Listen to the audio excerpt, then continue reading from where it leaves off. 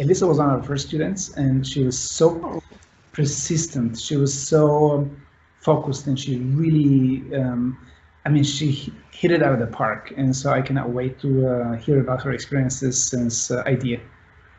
Yes, it's great because I went through her work to create this presentation, and she has so much work, and she has also things she can show, obviously, but there is so much work we can show, and it's all great.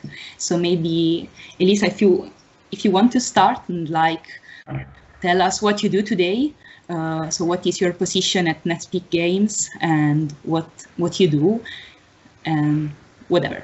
Just, yeah, tell us everything. Okay, I'm gonna hide myself and just listen. Oh, yeah.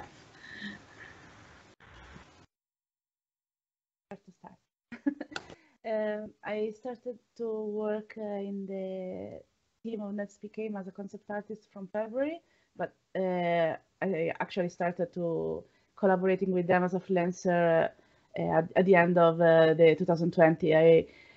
Talking about networking, when I first arrived in England, I was trying to understand how the video game industry works here, how to, create a good CV, a portfolio, a presentation. So I contacted on LinkedIn this person. I don't know that if LinkedIn offered this function today as well, but 3 years ago you could contact people who were eager to share their experience with younger people that wanted to join the industry. So LinkedIn put us in contact, and I asked there for some advices. And from that day, we remained in contact until the past year, that when she said, this new startup I am working in is looking for a new artist. Do you want to give it a try and send the portfolio? And I was actually looking for a new job in that moment, so I contacted the CEO, and we started collaborating on a short-term project, and then I was hired in February for the main game, for the game of the what's exactly the name when the flag game, yeah, I think, yes. And the name is Sunshine Days, and it was exactly what I was looking for, because I was looking for a team that is kind of new, where you can start knowing each other, but is still expanding. So, for example, when I joined, we were like 17, and now we are almost 30 and growing, still growing. Wow. And this way you can, you can know your colleagues and being friend, and not just having friends in your team, but not knowing everyone else in the company is really amazing. And you can share ideas, and it was and the game is perfect for me. It's like I like cute, bright things, and Sunshine Days aesthetic is exactly like that. So I felt like I won the lottery. And no, everyone there is a fantastic person, fantastic creatives. So there is so much energy, so much enthusiasm. It's a bless working there. I'm so happy right now. Oh, I'm so happy to hear this. Yeah. So this is are the perks of working in a small environment rather than a big company, that maybe you also get to do different things and you're not stuck with your role and maybe doing always same things. Is that true? Yeah, I can't talk for every big or small company, of course, but in this role, I am a concept artist, but sometimes I can vary my experience. And for example, working on for 2D and UI, I'm just learning something new right now. And yes, you can. I talk with my lead artist, and we decided that I should explore some 3D in the next months, and that's an interesting challenge as well. So yeah, you can try different things and not just stay in your field of expertise for forever. So yeah, this is amazing. Looks like you're really happy about your experience right now. But Yes. if we go really back in the past. How much how long? Oh yeah, I don't know. How long do you want? So how were you like when you were a teenager? How did you discover your passion for design, for art? Did you like always know you were going to be an artist, or you had maybe different passions? How was growing up? I always had a passion for drawing since I was very young. I don't remember the first drawing that I did, but I remember the first drawing my mom did for me. And somehow it was like numbers with faces that were playing together, and that remained in my mind. And I was captured from from that moment on. But I didn't want to be an artist. Not for work, at least until I was 18. I wanted to be a veterinarian, actually. Probably because I hadn't very clear what kind of job I could find around me. I wasn't thinking about going outside Italy or outside Rome at the time. But then again, at the end of my high school, a science teacher came to me and said, you're always drawing. There is this school in Rome, and maybe it could be of interest for you. And it was an illustration academy. So I came back to my house that day, and I was like, "Mom, you know that I wanted to be a veterinarian." Yes, okay, forget it. I want to go here. And it was a bit hard at the beginning because my parents were not exactly convinced, but my mom, yes. My dad was a bit, worried, like every parents can be when it's, their children like I'll be an artist. What are you going to be? Sorry. And but in the end, I started the illustration school, and for some years I worked as a children illustrator for picture books, and it was 2013, I think. I attended, or 2014, I don't remember exactly the year, but I attended one of the very first workshop organized by Idea Academy, and I started following them because Isabella was a friend, so I kept in contact, and when they started talking about Idea Academy, how we know it today, I was like captured. I wanted to improve because I felt stuck at the time. I wasn't good at perspective. I wasn't good with backgrounds and environments, and anatomy as well had a long way to go in front of me. So I wanted to be better, and I decided to attend the master. It wasn't an easy decision because I was working, so I had to go to school and work at the same time. But I think that was one of the best decisions that I took. So it was master in BizDev. How was it back then? It was like now, so we have master level 1, master level 2. No, it was like 1 year with both of them. Oh, nice. So it was very intense. Yeah, we now complain that it's really intensive year 1. I can't imagine how that was for you. There were some days that I finished working and doing my homework at 4 o'clock in the morning. Oh my God.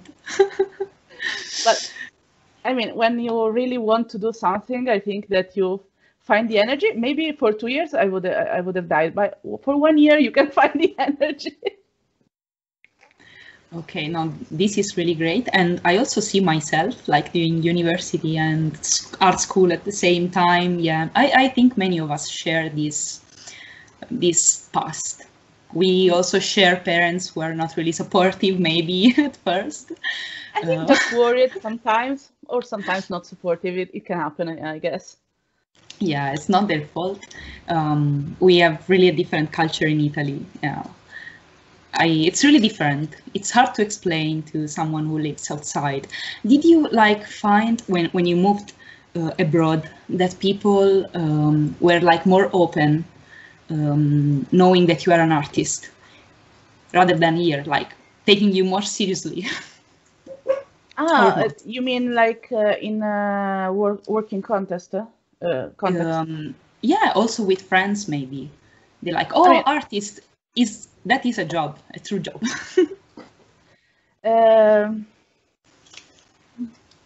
Or maybe you didn't see the difference.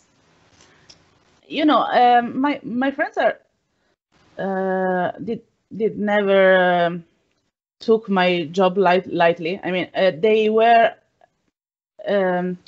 aware of the fact that as a freelance illustrator, I wasn't earning much, but I mean, it's common struggle for many jobs. So they, I mean, it wasn't ever a real issue. Maybe my parents were really worried. Yes, that was something.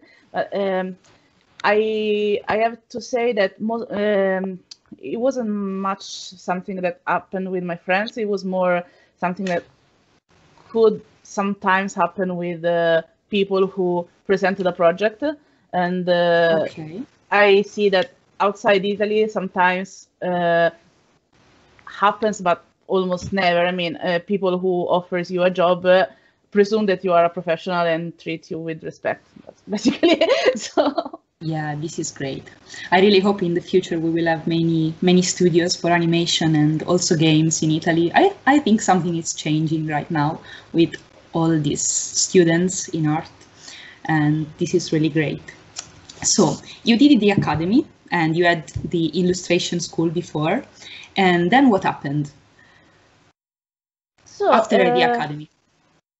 Me and my husband wanted to live abroad, especially we were very fond of England. We tried to come here anytime we could. We had our honeymoon in the UK, so yes, we were looking for a job here, and we found something like for first, and we moved 1 year. We moved here 1 year later, but for couple of years, I was continuing working as a freelance illustrator because, as I said, I was a bit confused about many things. For example, you know, you learn so much in school, but then when you start looking for a job, you're always a bit confused by something. Everyone has his own. But for example, I was trying to apply for environment artist position in games, thinking there was the same thing about being a background artist in animation, and it's not the same because an environment artist is basically a 3D artist who build environments. So yes, it's a concept artist, but it was a completely different position from what I was looking for. And so I think that I spent many months like learning during interviews and then starting networking because as I said, I started asking for advices. So I began going. I mean, there are so many meetups organized here in pubs after work where you can know other people who are working in the industry, listening to their stories, making new friends. So it took me a while to understand properly, not just things that I didn't know, but which direction I wanted to follow. I was a bit unsure. I mean, I wanted to be a concept artist, but maybe it was just because it was the only thing that I knew about. So I was exploring in different directions. And then I found a position at Annecy, at Jam Media as a visual developer and production artist. And I, when I was hired, I didn't know, like at all, what I was going to be as a production artist, because I didn't know what a production artist was. Oh yeah, yeah. You remember I also asked you when you first told me you were working as a production artist, and I was like, "What is that? Yeah. What is that?" I just guessed that I would have learned on the field, let's say. And yes, basically we were the part of the art team that create the art, the design, the final pieces that then you use in the animation in the TV series. So we were creating the background, coloring.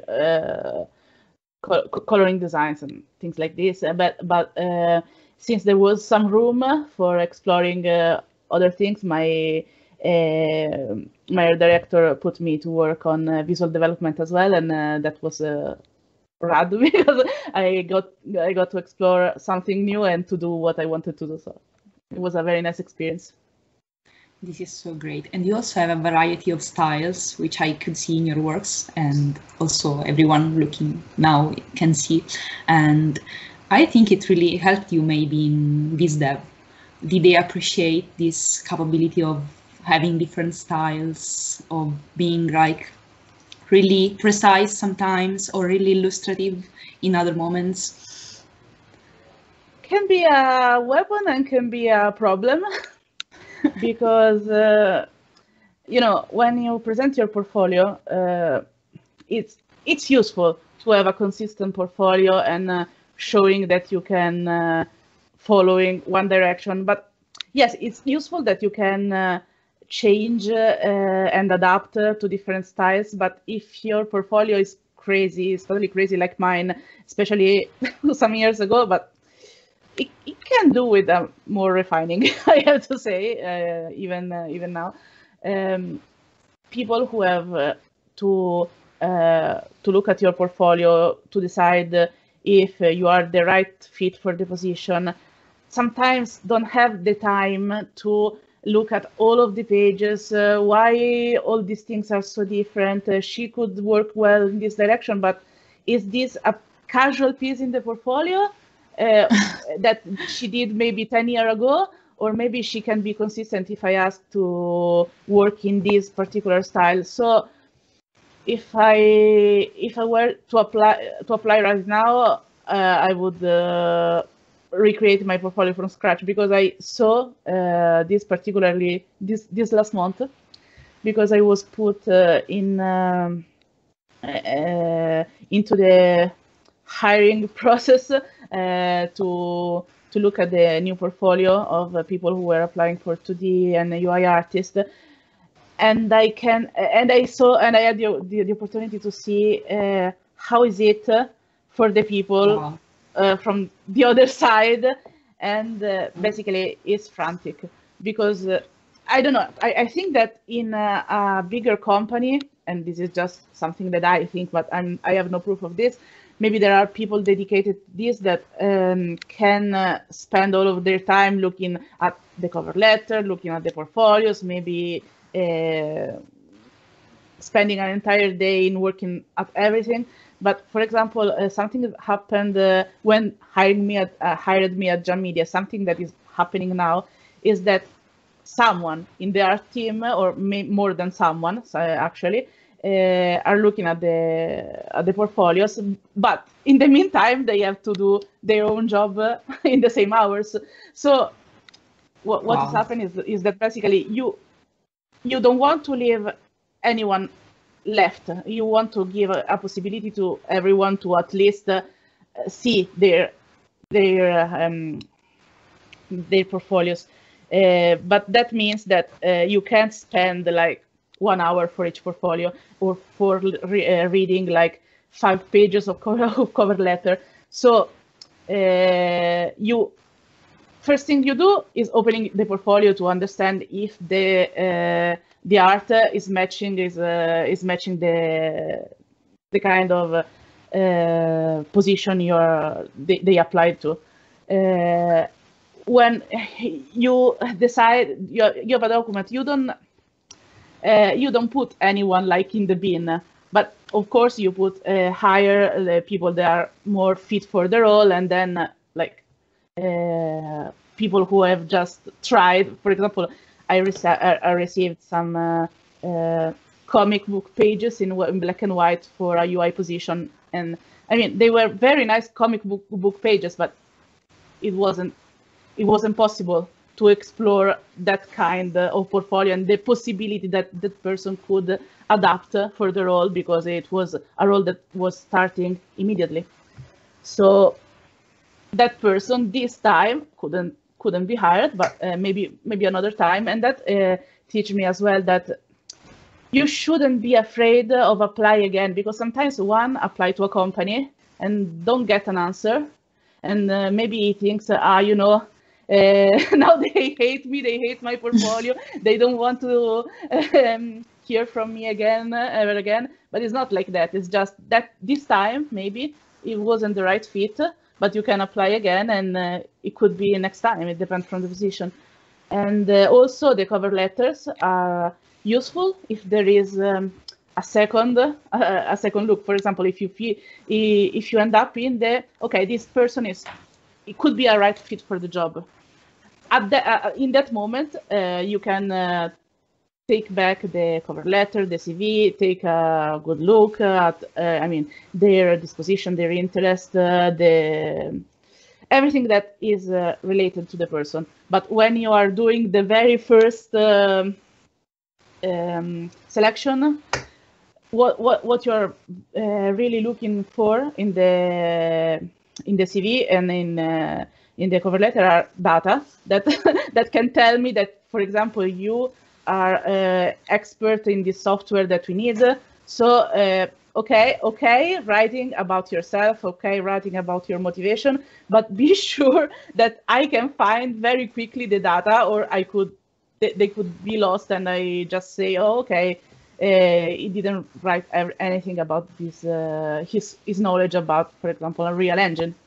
And so be passionate is important, showing different things is important, but always being sure that your portfolio is, is in line with the position offered, not because the company is like, I want you to adapt to me. It's just that you have more chances, because the time is not much.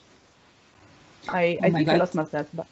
No, this is really precious. I didn't know you were also in the hiring process right now, and it really gives you an insight. Yeah, no, this is great. So let's do like some statistics. How long do you look at one portfolio before like just jumping to the next one?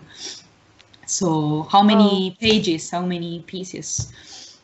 Consider that I could spend not more than 1 hour, 1 hour and a half a day, and sometimes we received like not many new candidatures. So if I had 6 new people, maybe I could spend some more time, but sometimes it was 21 new more in the morning, and then I had to rush. So it really depends from how many people are applying every day. That's, just a matter of luck for people applying. You have to choose the right day. This also, goes well with like maybe sending the portfolio more than once, because it can get lost maybe sometimes. Maybe for bigger companies also. Yeah.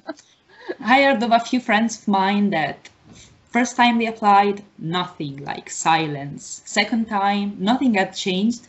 Maybe they just put a few new pieces in the portfolio, but nothing like greatly different. But next time, maybe they got a test, or they got the position, they got the job. It was just maybe the right moment. I don't know. It's really great. So I think everyone in the call wants to hear maybe some tips, more tips on portfolio, since we are like students, recently graduated students looking for a job, most of us. So if you have anything else you can share, you said so much and it was really precious. Maybe then we can like leave some room for questions if someone wants, maybe at the end of the call. Yeah. So you mean general advices? It really depends, because, for example, if you're looking for a job in games, is different from, I mean, not that different, but kind of different from animation and from. I had this experience, a really brief experience in architectural visualization that is like totally different as well, and very hard if you are not. I mean, it was an amazing experience, but I understood that it wasn't the right path for me. Like it's different. It's just different. I think that some people who particularly love to work on realistic concept with photo bashing, they could really love to work in architectural visualization. I didn't even think that it was a possibility for a concept artist, and yet there is room for concept artists there as well. This is new for me as well. I didn't know that. There is so much to explore after school. Usually in architectural visualization, from what I understood, is like 99% of the people are 3D artists, and they realize their concept as well. But if you are a concept artist who are good in using 3D and who is keen to work in realistic, I think it should be a thing to consider. It's fascinating because you are not an architect. You are just creating a vision. Like, how could it be this space? How could it be this garden? How could this be this street? So there is much room for creativity there. Oh yeah, and no worries for technical issues. Yes, exactly. So someone else will hate you later, but definitely, yeah. Also, like maybe the 3D modeler, after you do the design for a character, yeah, you went all creative, and then he will hate you, or she will hate you because of the details and stuff. But yeah, that's part of the job. That shouldn't happen. Technically, our job as a concept artist is also to know the pipeline and the hardship that people after us needs to confront. So we should be able to prevent, at least in part, issues and create designs that. I don't say that you have to create a ball. Okay, this is easy. Go with this, but something that is not impossible to build. You know, having for example, an idea of how your concept will be in a three-dimensional space, so that when, for example, you design a character, frontal is working, but how it will be if you see him from a side or from behind, it would be consistent. Like your design, front, side, and back, or three-quarter would be possible to be realized in 3D. And for example, you put something that could be nice as a 2D design, but it is doable in 3D. So I mean, it's for the 3D artist to realize it, but it's also for us to prevent problem issues. Yes, be kind to the next one in the pipeline, always. Yes, also because if you create problem, is time consuming, and time is money. So this is really great to see everything like in the perspective of an artist already working for a studio and seeing all these dynamics between people. And yeah, also about the life in the studio and sadly the pandemic. Did the pandemic change your work life much or not? Well, something that is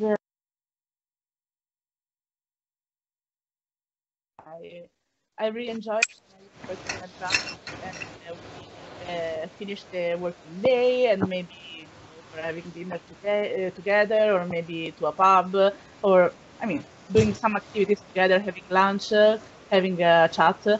Of course, online is much more difficult. We have some ideas in place in my workplace to maintain contact with our colleagues. For example, we have on the Slack. I don't know if you know Slack is a chat system similar to. Oh yeah. Discord, and we have there a bot, and it's called Donut. And every week you get paired with one of your colleagues, and you have 30 minutes to chat during working hour, but it's like a coffee break. You can chat about your life and whatever you want. It's just to make friends, basically, and that's really nice. Yes, this is really nice that you can keep in touch with people. So you're like working at home since the pandemic started, and you didn't go back to the studio. Yeah. We have a studio, but no one is going there at the moment. We are all, and also half of the studio is based outside England, so it would be kind of normal to use Google Meet call also after the pandemic ends, hopefully soon, because for some of us it's like the only way to communicate. Yeah, I get that. And maybe, do you think that the pandemic also can change the artistic world? The way studios recruit also, there is more possibility for working from abroad, maybe. And there is also like more a need for artistic people, like more space, more jobs. I think so, yes. Maybe at the very beginning of 2020, people were still a bit not enthusiastic about changing their ways. But I believe that many of them realized that it's not that much worse having people working from home. And for example, I had before joining next week, I had not a meeting, an interview with an animation company in the USA, and they usually hired in the past only people who lived around the studio. But the hiring manager was explaining me that they were changing this, and they were now open to, for example, hiring people from Europe. So yes, I think that I can see the same on our station. In the beginning, many of the job posts were like, okay, but you have to be on site. So if you have to move here.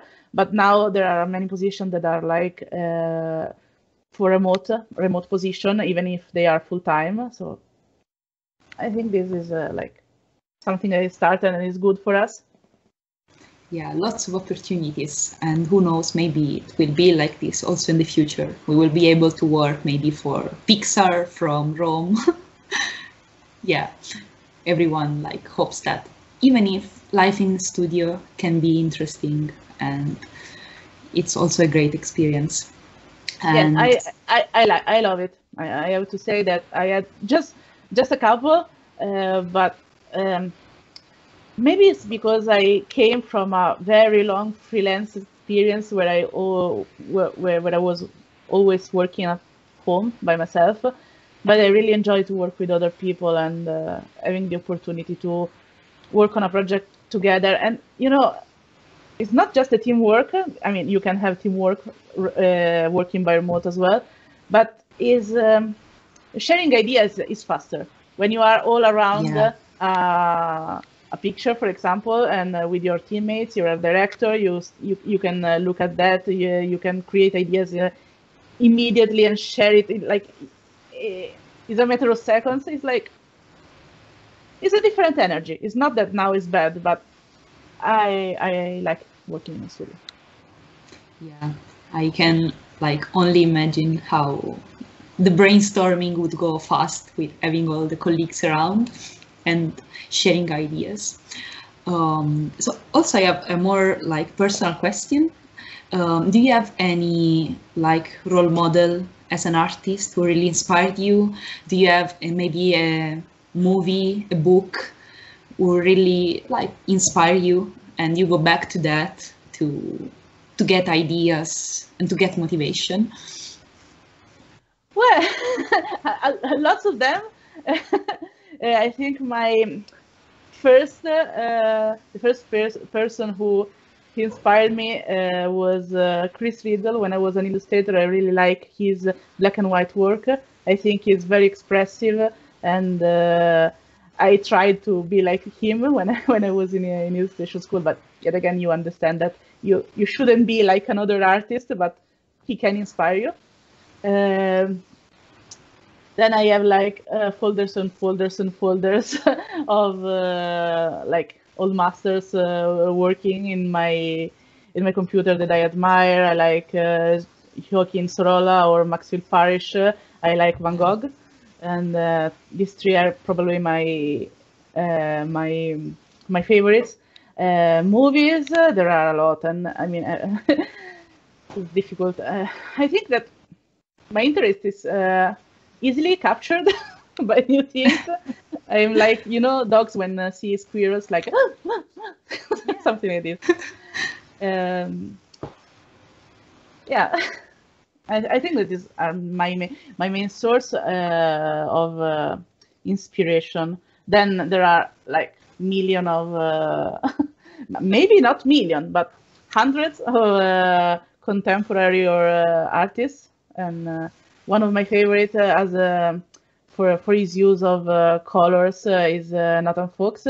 Yeah, I really he's like amazing. Yes. Amazing concepts, amazing environments. You can really feel the feelings. Victoria Yin as well. Yeah.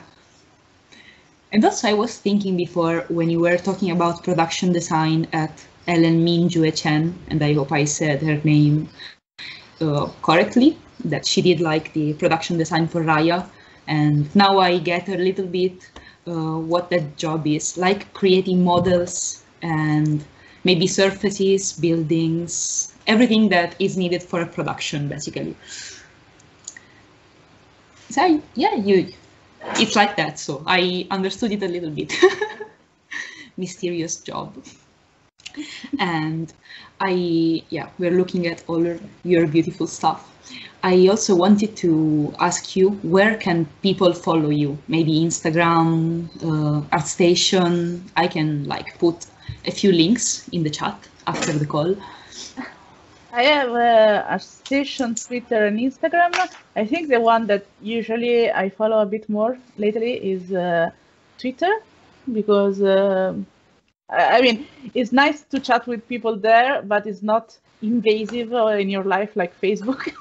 I kind of like Instagram when I have free time, but I mean, you could have my Instagram account and not having a single update for months, and then like 20 new things in one day. I'm not very good at keeping my social updated, like in a very, I mean, professional way. I'm just okay, and now I have these updates. Everything on. Probably if you want to take a look at my my artwork, is better ArtStation than Instagram, I think. Yeah, you have all this beautiful stuff. I feel you with not being consistent on socials. It's, yeah, I think a problem everyone shares a little bit. But there are some artists, they are amazing, like one post every day. I don't know how they do that. Maybe they don't sleep at all. No, I think it's just a matter of organization. If you want to be the owner of yourself, you can work in some days preparing the job for next week. So you know that this day one thing will go out on the Instagram, but you prepare like 1 week, 2 weeks in advance. So you should organize it like it's a job. Yeah. Proper job. Social media skills that can really help. Oh, I don't have them. No, me neither. Makes me think of another question, but I also wanted to ask everyone in the call if they want to send some questions in the chat, maybe, so that we can read them later. Yeah, I was thinking, did it happen to hire someone for a job thanks to maybe Instagram or just ArtStation? Maybe you were like having a break and you found this amazing artist, and then you thought, okay, maybe we can ask them if they want to join, if they're looking for a job. Or it always happens with portfolios that are sent to the studio? So it's just not happen with portfolios. I'm not. I don't know, because as I said, is my first time working on the hiring process. But I knew, because I heard other people talking, that maybe sometimes some portfolios were seen by the people who were in charge of hiring directly on LinkedIn. For example, they were just looking for people that were matching the position on LinkedIn, and even if they were like inexperienced junior artists, they were like having an interesting LinkedIn page, well done, with every data was in place, so they were contacted. Yeah, this is a nice advice. Always be tidy with social pages to help recruiters. Well, it's important also that you keep updated your skills, not just. I mean, if you are an artist, it's good to know that you can use like 300 software for painting. But if you have, for example, the skill to use Illustrator, even just a bit, you should put it, because maybe it could be something more, or maybe you are not using Illustrator, but you know how to use how to put your art in Unity, or how to put your art in a real engine. Maybe you are not developing the game, for example, because it's not something that it would be asked to you, but maybe you are able to just upload your art in the proper place in the software. So if you know how to do it, write it down, because it's a very useful skill. Yeah, this is also something to keep in mind. Maybe also, I don't know, different experiences can help to land the job. Maybe you did something totally off, which is not even art related, but maybe sometimes it can help.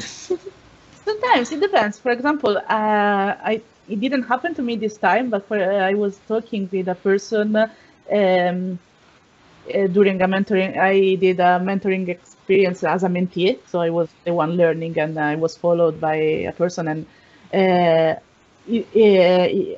every month, before the pandemic, we gathered all together, mentors and mentee, and we were sharing experience and like questions.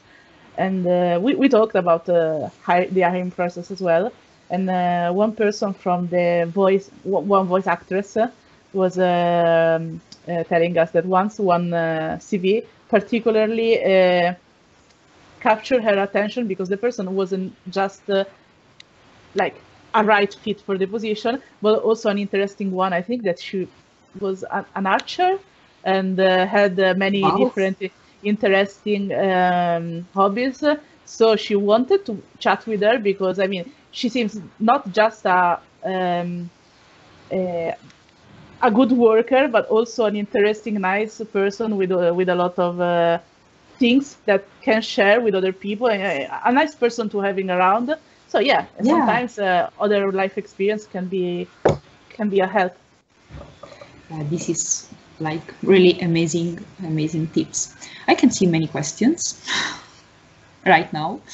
I don't know if you can also see the chat, or maybe I can just read them to you. Oh, wow. Yeah, so many questions. You said many interesting things.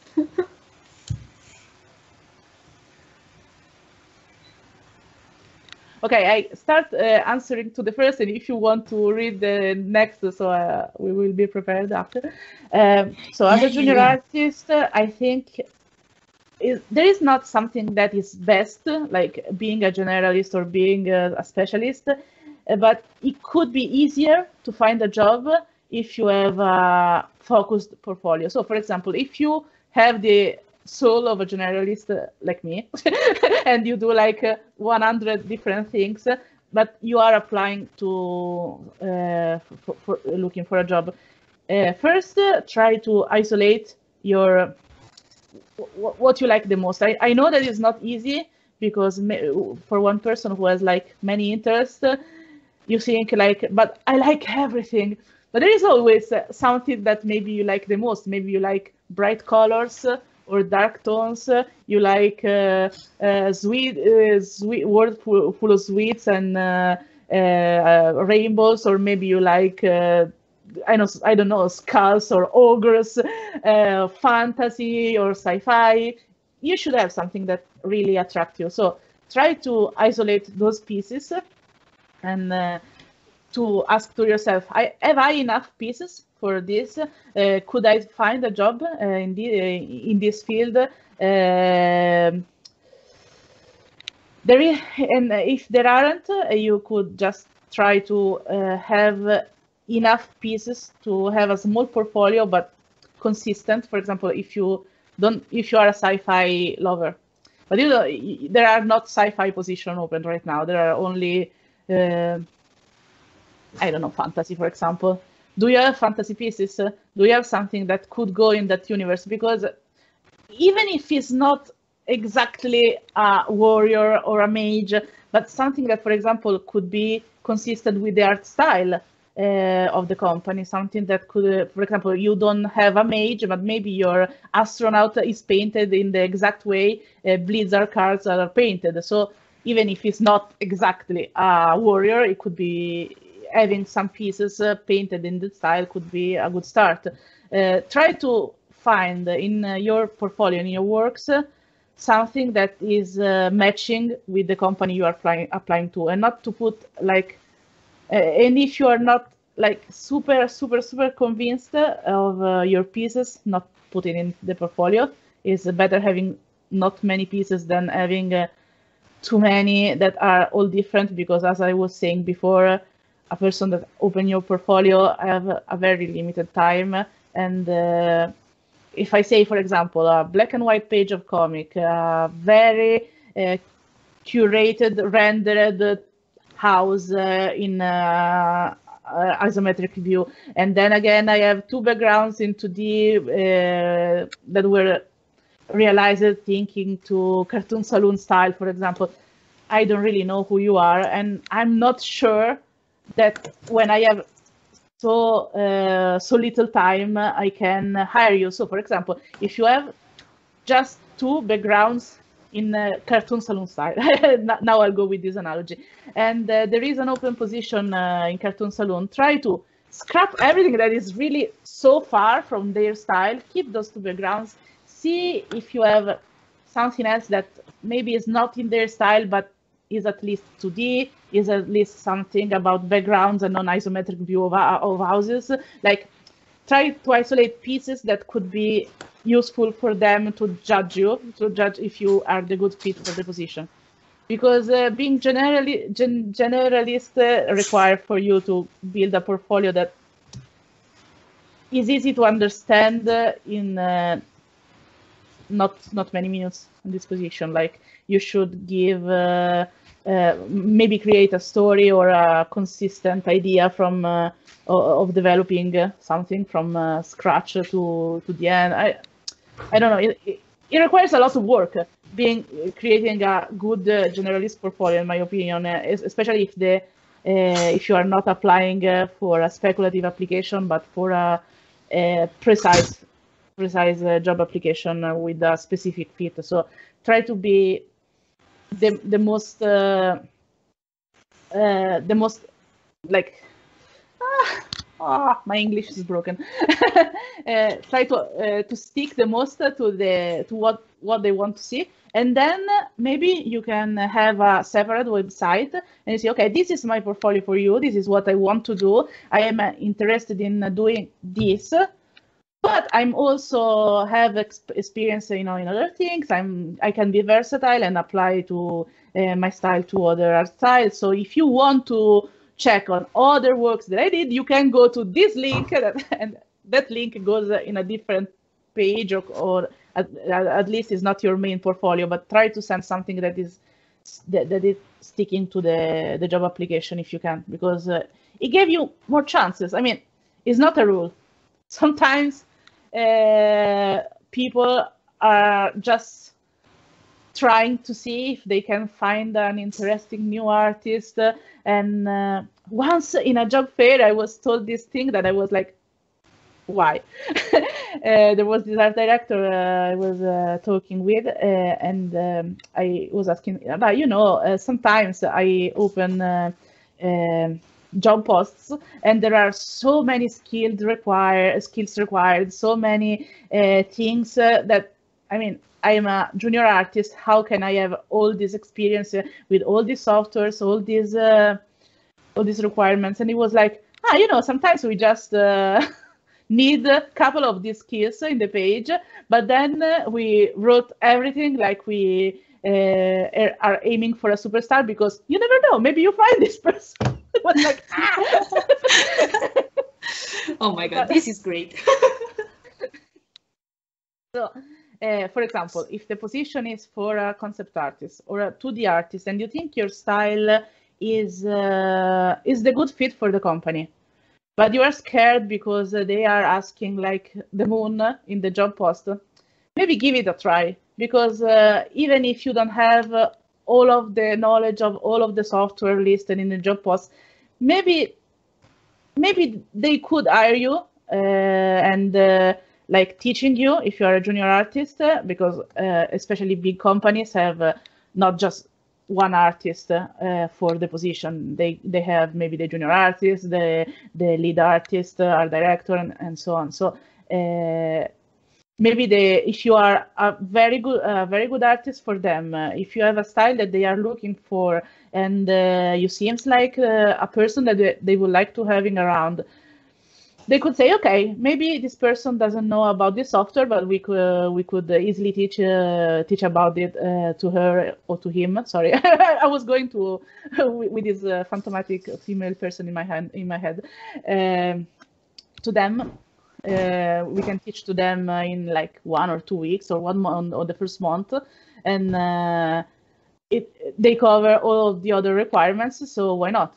You should try, even if maybe there are some requirements that are scaring you. As long as the position is, as your application is consistent with the position, you should have at least a chance. This is great. Thank you for this answer. And also, Julia asks many questions, but really interesting questions.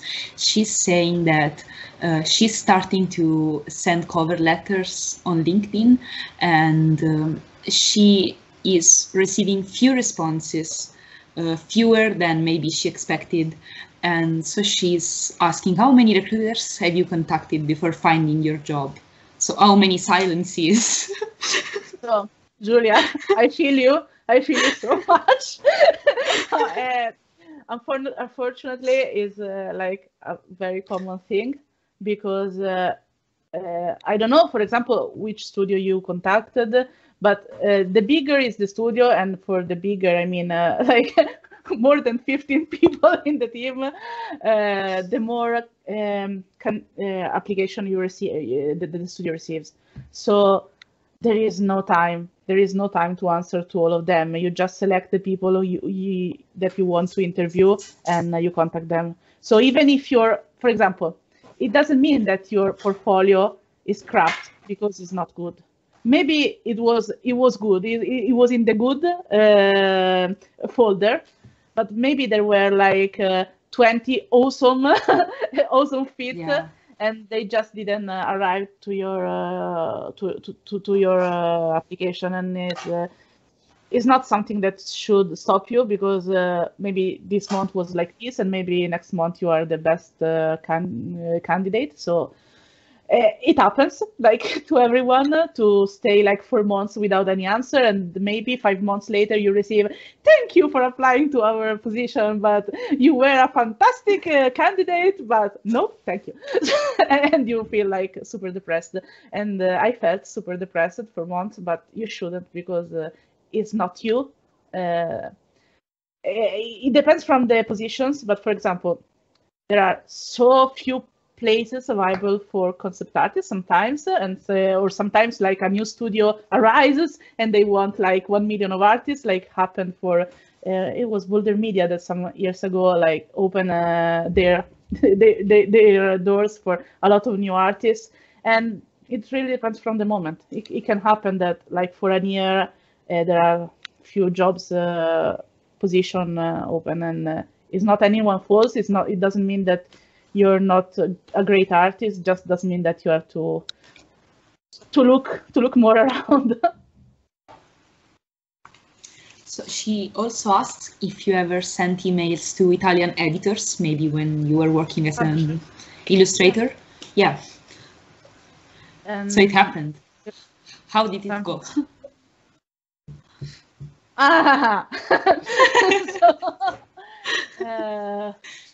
The beginning, I used to send not just email, but like full projects. I really, it's kind of sweet. I was sending like book projects, like with a small prototype built with a card and cardboard and printed and everything by hand.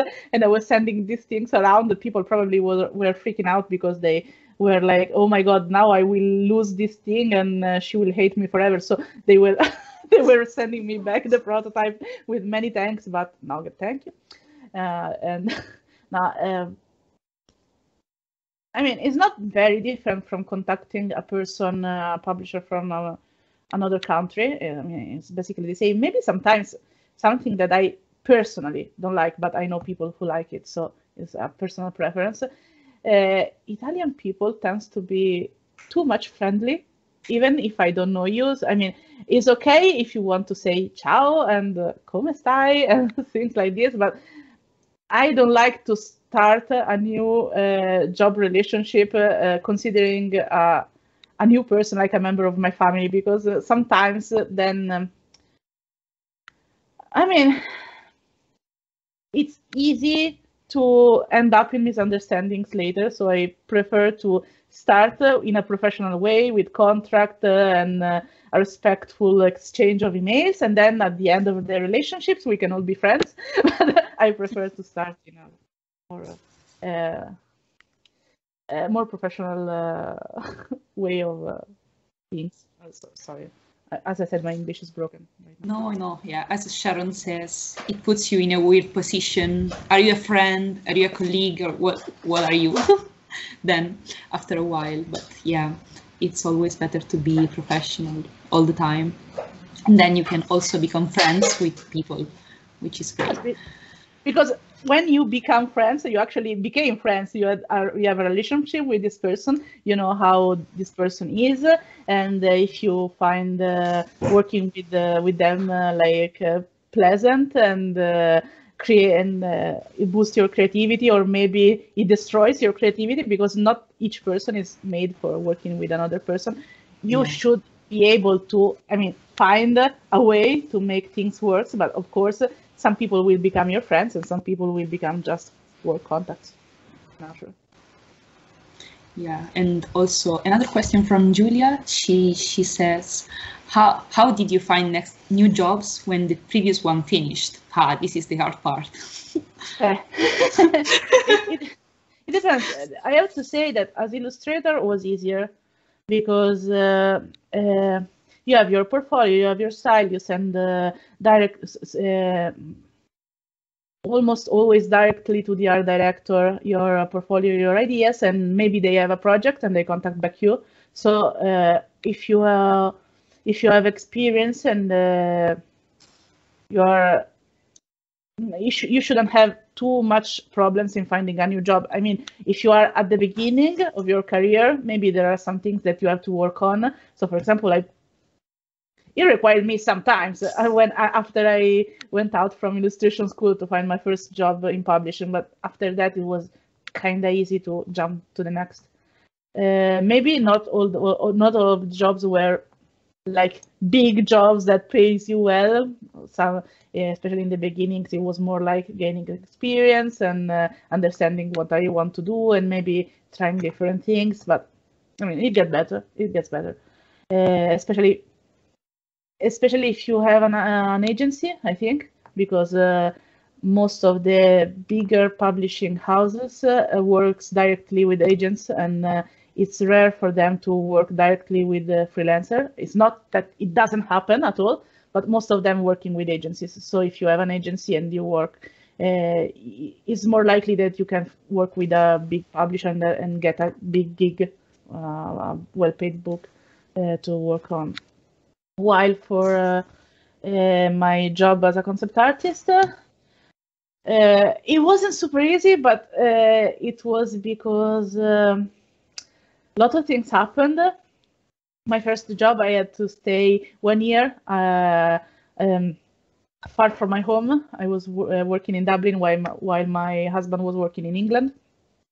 So at a certain point, I understood that they just wanted to have me and other new people for that project, but then again, they would have kept working on next project and just with the internal people. So when my project finished, I just came back home, but I didn't have already started trying to find another one. So it required me a couple of months also because I was exhausted. So I took at least 2 to rest.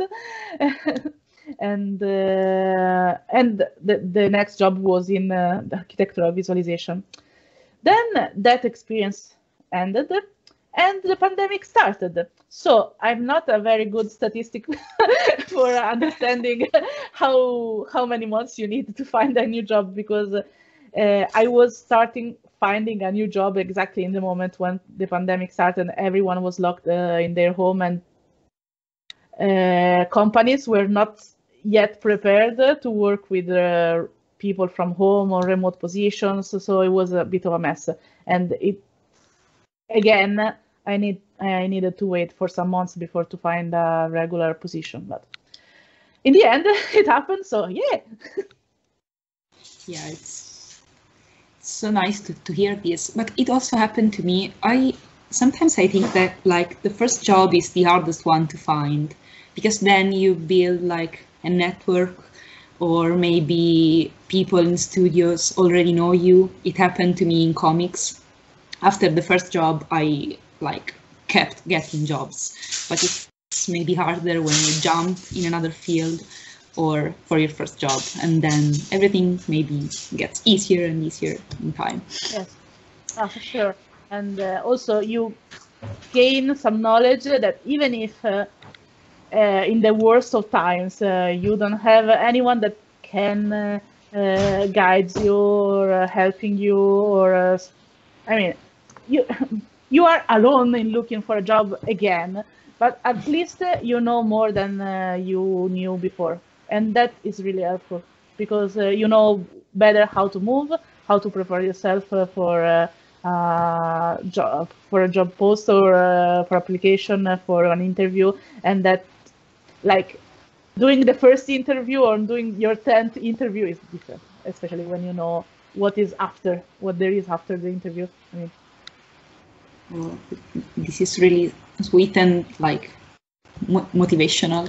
And Julia says thank you, and that she's not going to stop trying. So we have one more inspired artist today. Good. which is great.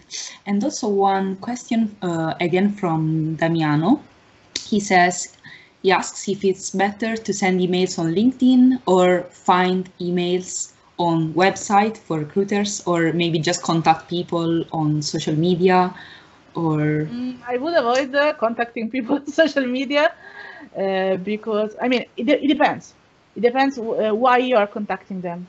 I mean, if you contact a professional that you admire and you want to have maybe some feedback and you are respectful of their time and you understand that they can't answer you immediately, because sometimes people like I had a very intense week this week, and I couldn't even bring myself from one room to the other, so I totally ignored my social media world. And it's not that maybe people are ignoring you. So if you are respectful of that and you ask kindly, like, you know, I'm a junior artist, I'm looking for a job, I really admire your work, could you maybe give me some feedback on my portfolio, or maybe give me an advice on how to write my cover letter. I think that everyone, or at least most of them, will be very happy to help you with their times. So if you don't rush them, I think that most of the people in the industry would be very, very pleased to help someone else. I wouldn't advise to contact people for getting a job. I mean, on LinkedIn, if you have the website with the job post, or I mean, if you follow official channels, is fine. You can send through LinkedIn, or you can send through the website. Almost every company website have the career page, and you can follow those addresses. And even the generic email doesn't go lost. I mean, there is someone who receives it, and it is the right person.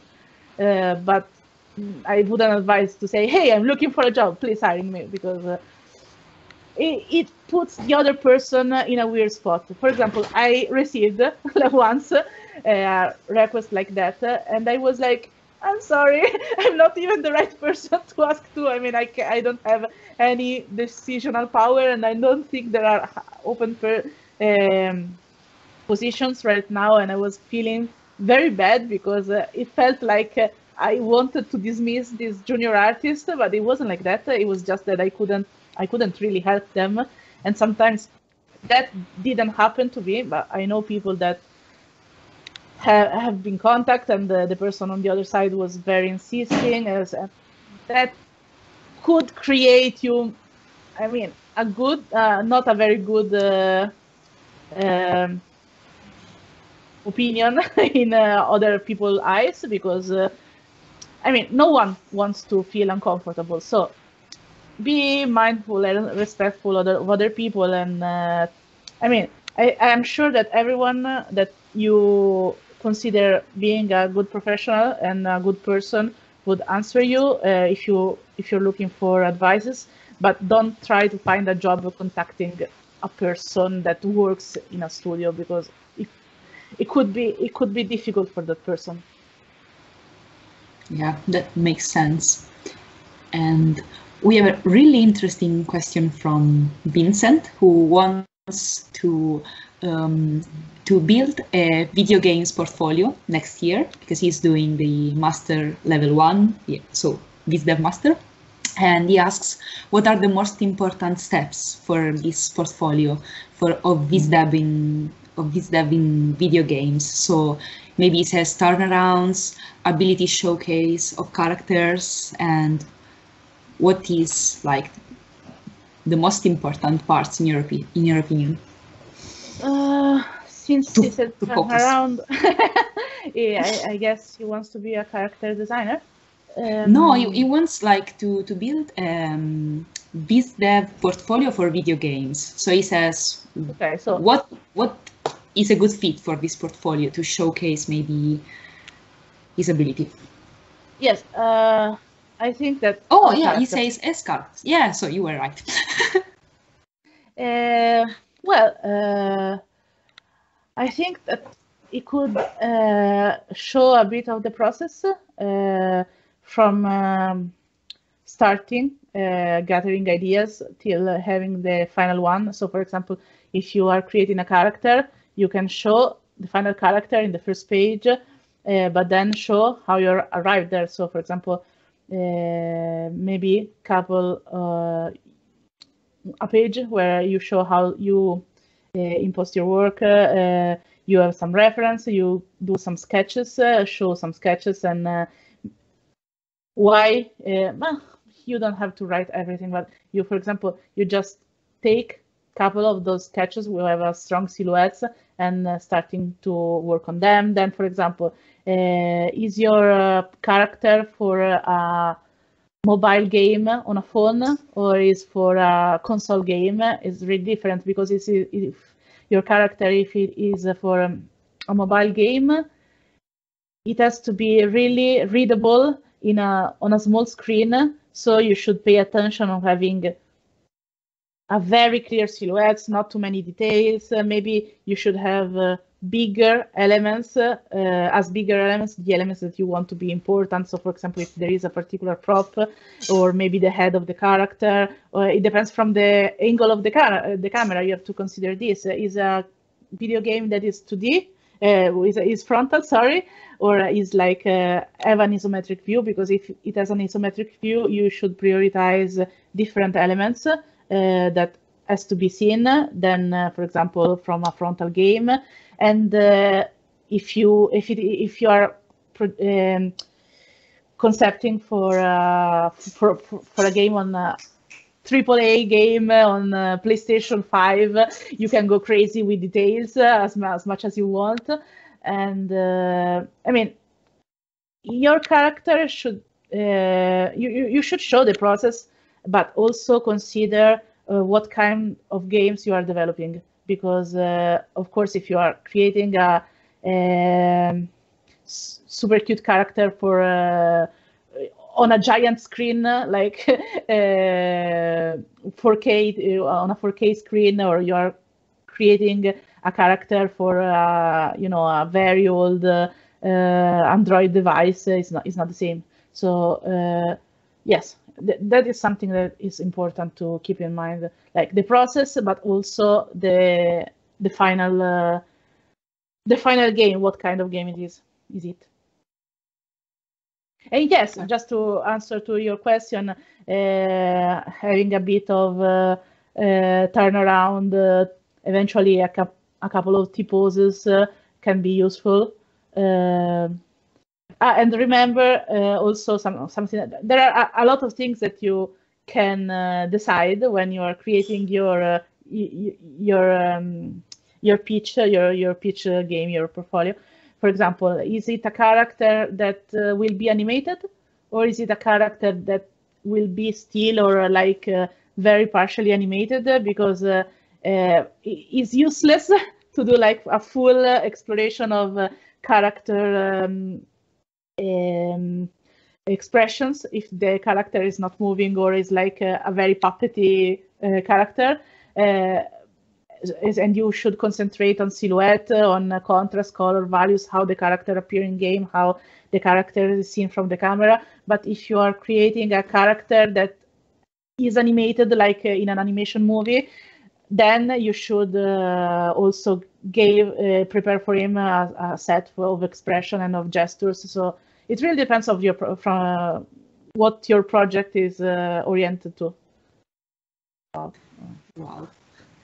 This is really precise. I am learning so much today. Yeah, everyone is really happy for the answers. So we have another one by Mirto. Oh, by the way, Elisa, whenever, I don't know, you're tired or want to stop, just tell us. We don't want to like steal your time, all of your time tonight. And so Mirto asks, what happens if you need to change your style for a job?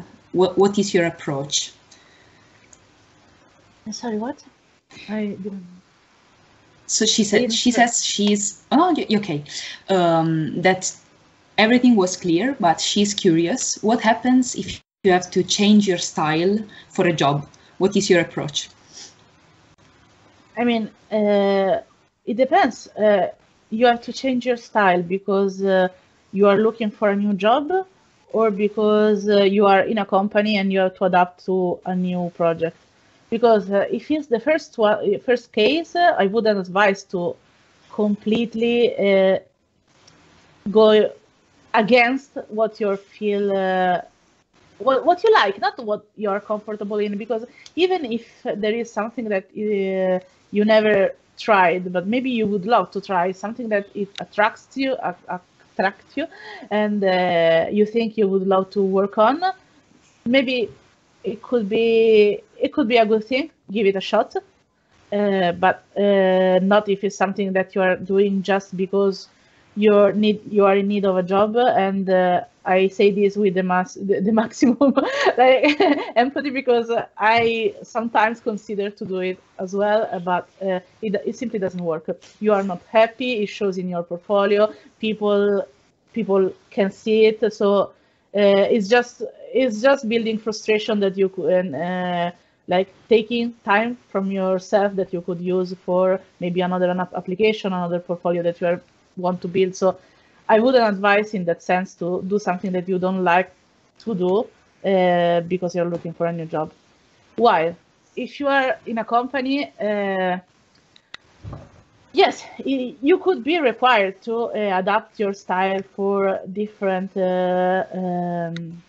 projects, but I don't think that any good company or any good art director would put you in a position where you have to be, for example, the lead artist, so having like the good consistency required for that game, and is not something that you are able to do.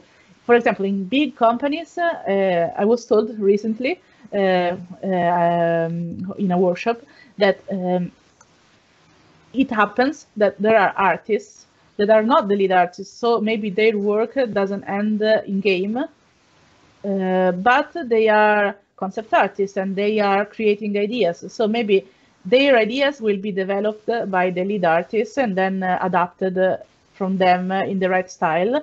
But it doesn't mean that they can't contribute to a new game. So maybe you were on a project before that was more in line with your work, but that doesn't mean that you can't contribute on a new project. Maybe you will not be the lead artist, or maybe you are the right person and you weren't the lead artist before, but you will be later. It depends, but no company would ever put you in a position where you can't do your job or fire you because they want to create a new game or a new series and you are not the exactly right fit for that. I mean, no worse. Wow, this is a nice insight. Yeah. And I think we have one last question from Mark, who says that he is a BizDev student, but he has a generalist background in animation, and he has a showreel which isn't specific and might not be at the level of his work, but he asks if he should include the showreel maybe in his portfolio, in his website, because it can be a plus in the field to show that you have some understanding of animation as well. What do you think? As a general rule, I would say that if you don't feel super comfortable and no artist ever feels super sure about his work, but I mean, at least reasonably confident with what you are showing, don't put it. Not at least in the job application you're doing. I mean, you can have it on other websites. For example, an application that I was looking at had this person who have his portfolio and his cover letter and CV with all of his address, and I had a bit more time that day, so I go looking at his like LinkedIn page and Instagram and all other address in at the end of the document, and I discovered that he can do some 2D animation. It wasn't something that he put because it wasn't related to the position, and I think he did well in that sense. But I could write a note saying that I saw that he also have this skill, this additional skill. So yes, it could be an additional skill, but don't put it in your main letter. Maybe put a link somewhere, like for example, you have your reel, like there is this link in your CV, but it's not like your main proposition. Because if you don't feel comfortable about it, I should revise the reel. Maybe just put the animation that you really are proud of, and even if the reel is shorter, scrap the rest. This is really great. Let's see if someone else is typing. Oh yeah, everyone's happy. I wanted to put the link to your station for everyone to have a look at your works. There are also horrible things from the past, don't hate me. Everyone has something really, yeah, no, I'm going to delete my Instagram account now before anyone finds out. Okay, we will just wait maybe a couple minutes for maybe some more questions, but in the meantime, thank you so much for your time. I feel so thankful. I learned so much, and I'm sure it's the same for everybody. Oh, another question. And a compliment. Super lovely work. Thank you so much. And oh, this is like nice question about money. How much? Yeah. How much should we charge per day for a senior artist? yeah, senior. No, I wasn't. I wasn't correcting the pronounce. I was just. No. Yeah, okay. No, my English is dead. Trying to. So we are in the same boat. So it depends from where you're working, and every country has his own fees, and they are related to the cost of living. For example, if you work in England, it's different than working in Switzerland or in Italy or in the USA, and it depends from the position, because a concept artist doesn't have the same daily fee than background artist or than storyboard artist, an animator, UI artist. They are all different. So it depends from your position actually and from where are you going to work. I know that there is an hashtag. Let me find it. For both for games and both for animation, I think, on Twitter, that could give you an insight of how much professional. Let me find it on. With me, I think it was. She says she's thinking about illustration. So a senior in illustration, how much So I'm she putting should... in the... Yeah. And I think that the other one was like game dev paid me. Nice. I think so, yep. Okay. So basically, since it's a very vast topic and everyone has their own fees, you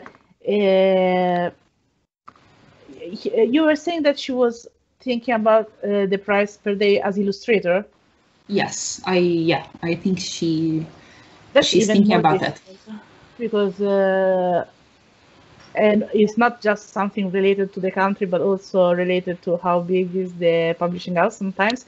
What I would advise is to, even if you are a very junior artist, to having a sense of how much you would gain with a normal monthly salary if you had like a normal like full-time paid job, and then consider that on that price you have to put a surplus at least I would say 25% more, because you have to pay your own holidays, your own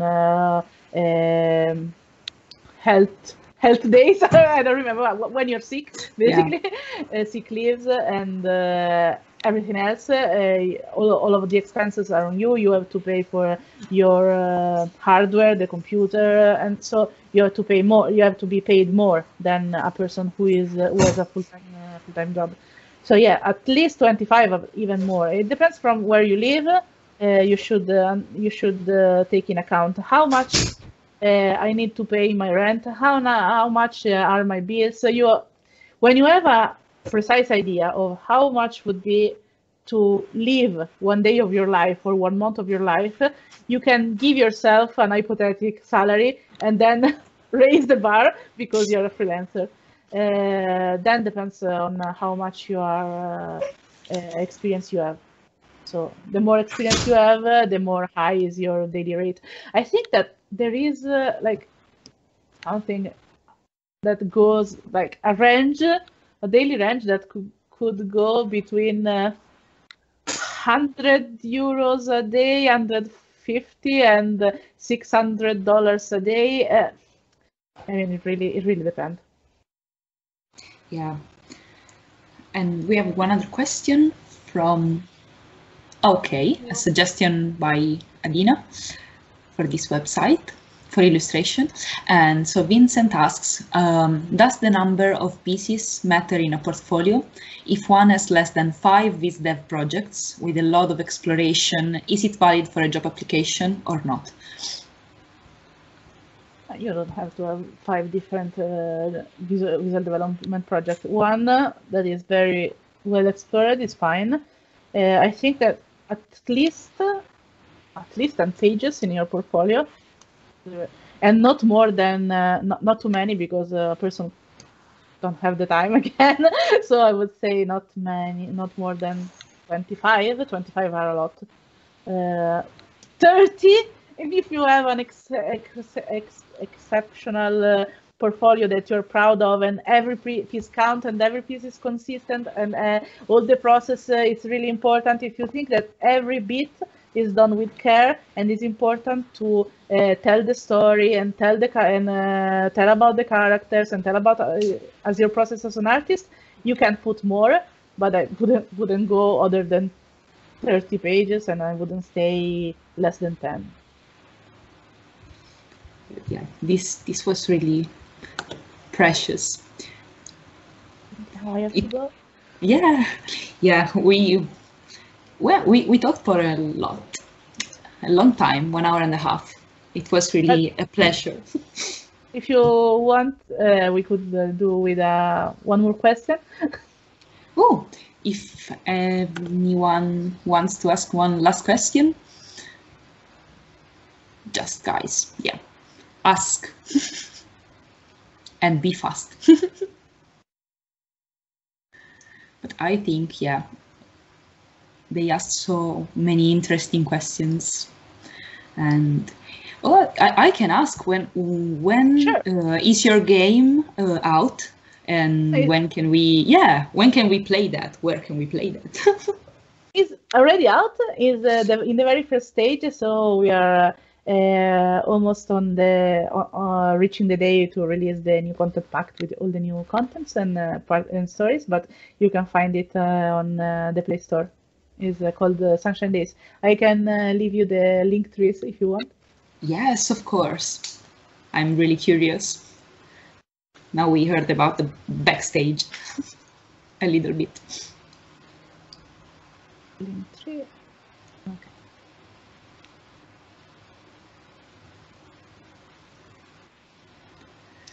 Perfect. Is a chilling MMO for Androids and for PC, but I think that the version for PC is still in the beta testing. So, but the one for phone is free to play. Amazing. So I will definitely try this one. Let me know what you think. Of course. Yeah, thank you so much. I said it 100 times. I'm saying it again. It was such a pleasure. I'm so happy we started with you. It was funny and so informative also, and really inspiring, which is like the most beautiful thing we can get by these meetings. And also to see your beautiful work to prepare the presentation. It was, I was having a great time, and you have so much stuff. It's amazing. Thank you. And thank you for being a wonderful host. I mean, I was super excited and a bit nervous in the beginning. I was like, oh my God, I will forget how to talk, and who am I? Am I an artist? But you really put me at ease, and it was fun to chat with you all, and thank you. It was a great experience. Just wanted to second time, Elisa, you were wonderful, and Rachel as well. You're a professional. We should do this more often. We should invite people like Elisa and make this a tradition. And Elisa, always make sure that we have Elisa has the information so she can also get involved. Yes. She's always on board with these talks. I think this is really useful for everybody, and I want to thank you again to everybody for being here. Yeah, I also think that maybe if someone else wants to join the party and also be a co-host, maybe we can do that. And also, I can't say, but I have other ex-students who already said yes to the interviews. I'm gonna keep this like a secret to have a surprise, but yeah, they are really happy to have this space, and I'm really happy to help with this one. Fantastic. And if you guys can think, or if you meet some interesting artists that are not just IDEA alumni, it's maybe completely unrelated to IDEA, but if you meet people that you like to hear from, just talk to them and write to Rachel, and maybe we can invite these people. I'm sure that the different perspectives will be interesting for everybody. So. Anthony, don't get me started. I will like become a stalker of artists everywhere. It's exactly where I'm pushing you. So. Okay, perfect. I'm going to be a stalker. Nice. Okay. All right, guys. We're going to Thank FI. you so much. Appreciate it. Thank you, everybody. creating this space. Yeah, and have a great night. Ciao, You ciao. too. Thank you so much. Bye. See you soon. Thank you so Bye-bye. much. Bye.